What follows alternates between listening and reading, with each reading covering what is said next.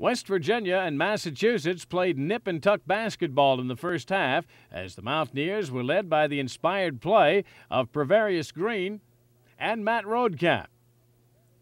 Massachusetts led for most of the first half at its biggest lead of 6 points with just over 8 minutes to go.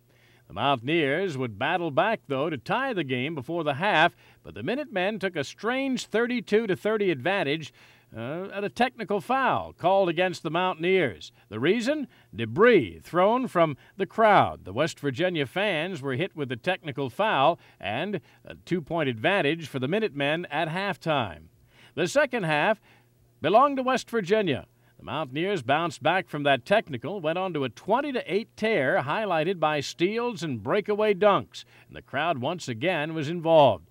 Guard Mike Boyd ignited the rally. West Virginia led by as many as 29 points as the home fans were delighted. Tracy Shelton, Prevarius Green teamed up for play after play. And when it was all over, the Mountaineers had outscored the 23rd-ranked Minutemen by 27 points. In the final 27 minutes, it was an all-important Atlantic 10 win. 4 players scored double figures, led by our United National Bank star of the game, Prevarius Green, with 25 points, 3 rebounds, and 2 blocked shots.